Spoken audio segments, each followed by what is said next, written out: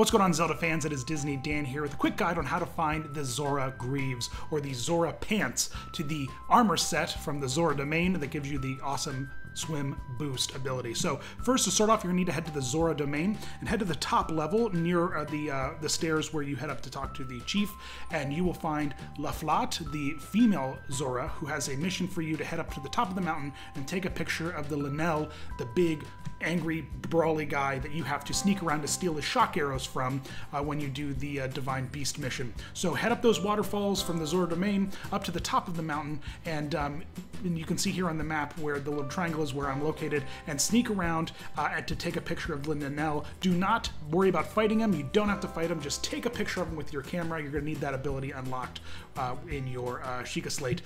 Then head over back to her and give her the picture, and she will give you the Zora Greaves, a nice little pant suit with 9 armor, and it looks pretty awesome. So the set, once complete, is pretty cool. Check our other video to find out how to get the Zora helm. As always, thanks so much for watching, and visit us at our YouTube channel, Disney Dan. Please subscribe by clicking that round little button, and thanks for watching, guys. You rock.